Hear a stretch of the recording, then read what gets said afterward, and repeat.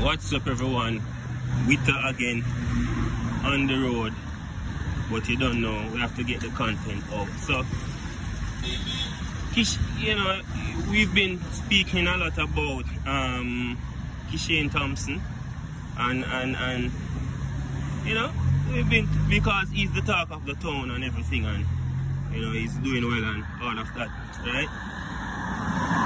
But it seems as if we tend to forget about Oblique Seville, because what I want you guys to know is that you should not be surprised if Oblique Seville take that 100-meter goal. It is quite possible that he can do so, and one of the reasons why I believe that is because normally the pressure would be on Oblique Seville, because at that time, like last year and the year before, it was like our only hope. And now this year we've seen many athletes come out proving that, you know, they're here and they're here to stay. You know, athlete like Kishane, we now realize that most of the pressure is on Kishane right now, and Oblique is being ignored to some extent, and that is actually good for Oblique, because he can now focus, he can now have less pressure going in, and be able to be as calm as possible mentally, right? Not that I'm saying that Kishane won't be calm, but going in with less pressure can definitely work in Oblique Seville's benefit. So we can expect to see something great from Oblique Seville also, which I don't mind. You know, we get in the 1-2 or the 100 and 200. No, not 100 and 200, the gold and the silver for the 100 meter. So I don't mind us getting first and second. I do believe that is what is going to happen. I believe Jamaica is going to get gold and silver for that 100 meter. So yeah, but pay close attention to Oblique Seville, because he's looking really good in his training videos over there in Paris. He looks very relaxed, he looks happy, he looks calm, he's enjoying himself. And so, you know, because he's been there before, and so I do believe that he's going to do something special in that 100 meter. So I won't be surprised if he upsets the field and upsets the favorite.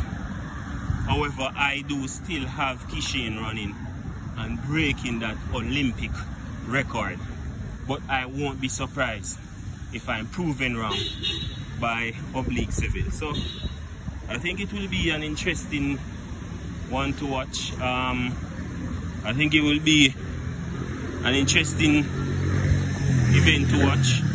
It's going to be special, and we should just look forward for great things to happen with these two athletes. You know what I mean? The media houses are talking from other countries, but we know what we know here, and we know that our athletes are going to deliver something special. Now, as it relates to Shericka Jackson, you know, the news has been reported that she will withdraw from the 100 meters to focus on the 200 meter. Now, here's my theory behind all of that. I believe that her being injured after the national championship,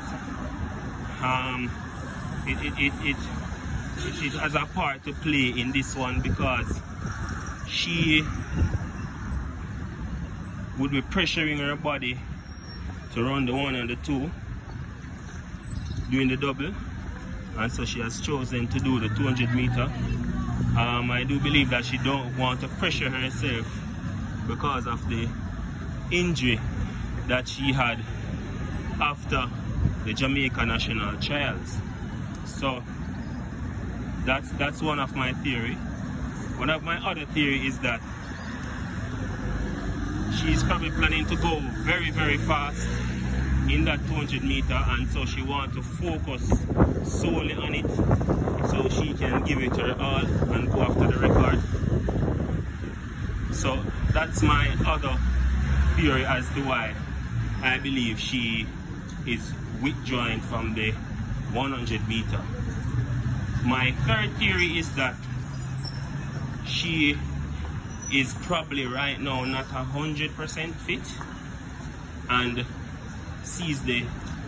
the coaching staff and everyone sees the 200 meter as the safer option with less pressure throughout the rounds, and decide that alright, this is the one that we are going to go with. So those are my 3 theories behind the fact that she is pulling out of the 100 meters. So those are my assumptions. I may be wrong, but that is what I think. Alright, so big up to everyone. Stay tuned for another video later this evening. Remember to like, comment, share and subscribe.